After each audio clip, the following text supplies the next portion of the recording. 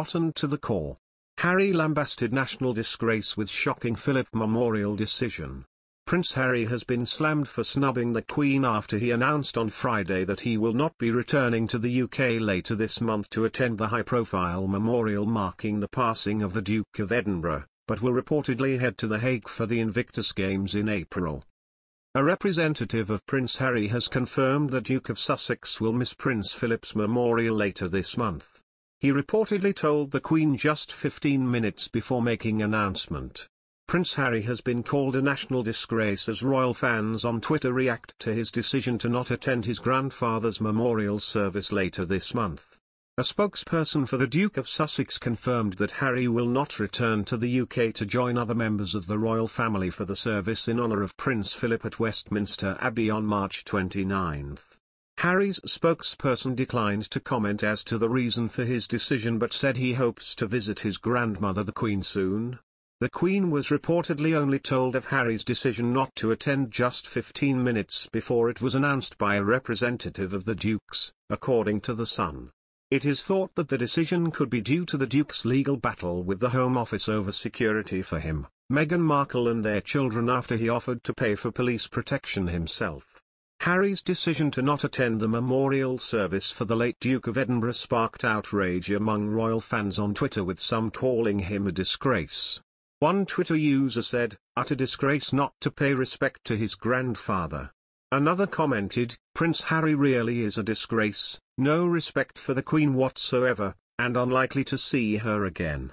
While other Twitter users branded Harry a national disgrace and he should be ashamed of himself. However, the Duke will fly to Europe for a visit to the Netherlands in mid-April for the Invictus Games, a sporting event for military veterans founded by Harry in 2014. Royal biographer Angela Levin has slammed the Duke as a child stamping his feet over the decision and said the move was tantamount to blackmail, warning the Duke could use dropping out of major events at the last minute as leverage to secure personal protective security in the UK.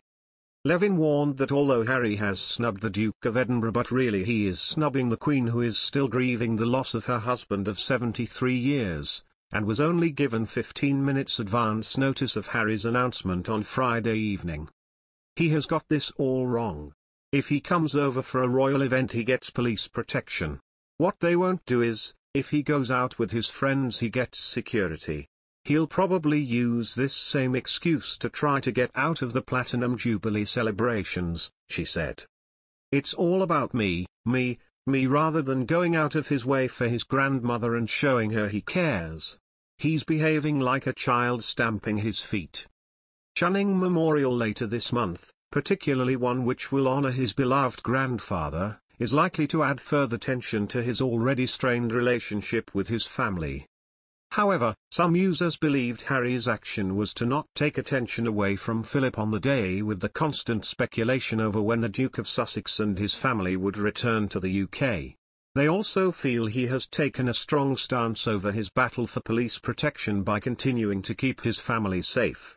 One said, "Respect on Harry for being a protector and holding up, under such hate.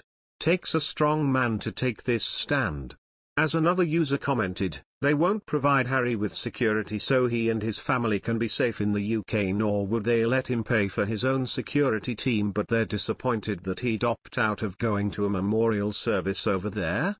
The Duke has pursued a legal challenge against the Home Office after being told he would no longer be given the same degree of personal protective security when visiting from the US, despite offering to pay for it himself.